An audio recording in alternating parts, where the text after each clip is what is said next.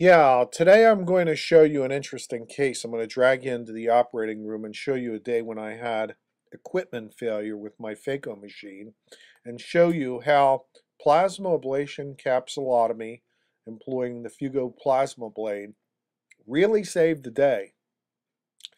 My first case went pretty well. There was a little issue, and I was concerned about the vacuum on the unit, but it seemed to be okay. And here's the first case, and I make a small capsulotomy, and then I'm going to go up and slowly ablate the capsule around the pupillary margin. You can go up under the iris, no sweat, and then I impaled this, pulled it out of the lens bag, and this is a pretty straightforward case. Okay, we go into the second case. I had a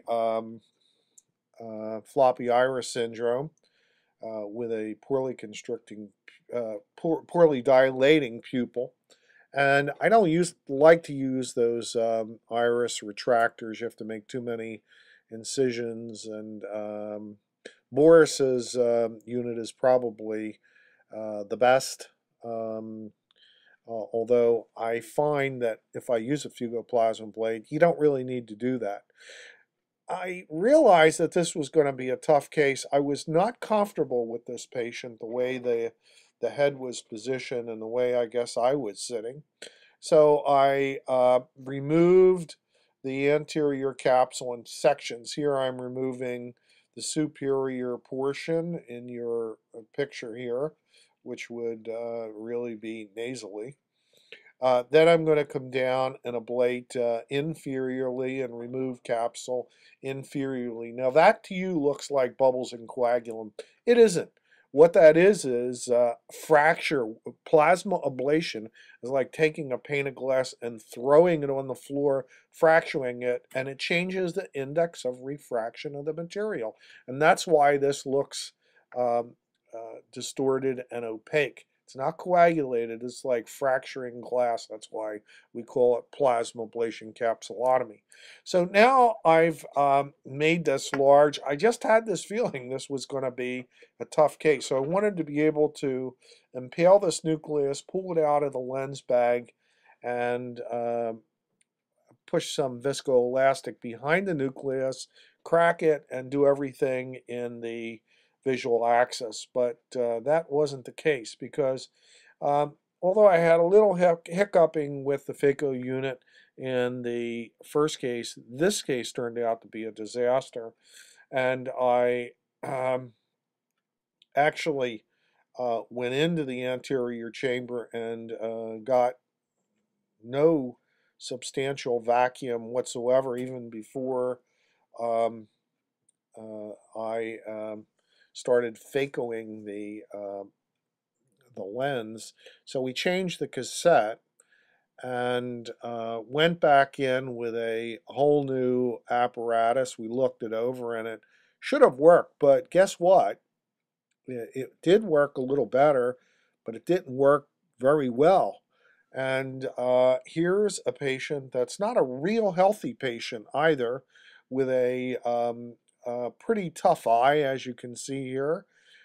And yet I'm going to be able to safely get through this case. Actually, I felt very comfortable because with the fugoplasma blade and the ability to ablate, you can do things that you just can't do with any other technique. Since I made this a 7 to 8 millimeter capsulotomy, I'm now going to try to um, impale this nucleus, and I'm not having a great deal of success. I had actually tried it in the chamber, and I did get some vacuum, and we turned the vacuum up, and we're starting to get some vacuum with the tip. Remember, the cassette was changed, and I'm getting just enough to get a little maneuvering, but this isn't the way things normally react with a very high vacuum that I'm using here. So what I'm doing is I'm spinning this nucleus around, and I'm trying to engage and capture this nucleus with my phaco tip, pull it out a little bit uh, away from that posterior capsule. Now I'm spinning it around with the phaco tip, And again, I'm still comfortable. There it's starting to vacuum, and I'm going to try again. There it didn't do so well. And now I'm putting the viscoelastic cannula up under the iris. Now pushing the nucleus around, maneuvering it around. Okay, there I get some more capture. Now I'm going to try to go behind the iris. Oh, I slip it behind the iris. I have a little bit of capture on this nucleus, and now I'm squirting viscoelastic back, which is going to push the nucleus forward and push the posterior capsule backward. Now I'm pretty comfortable, even though I'm getting very sloppy, intermittent, and unreliable phaco. I'm going to go in with the chopper. I'm going to crack this nucleus. And this pupil was horrible, but since I pull this thing up in the iris plane, you can, there I had some vacuum in the iris plane. Here I'm trying to vacuum. You see, it's not even nibbling, barely nibbling at this piece of nucleus right here. But I'm pushing it towards the tip whenever I get a chance, and nibbling away the best I can with the vacuum up high. And I'm slowly, and I'm being patient. And again, I'm still very comfortable because I'm in control. Everything that I'm doing is right in the center of the pupil. So I was able to, it took a little longer, but I was able to phaco the nucleus, phaco it safely, then proceed ahead with cleaning the capsule with IA, putting the lens in, and this patient did extremely well. Now, just imagine if you tried to manage this case with a capsulorhexis. What are you going to do? Revise the capsulorhexis?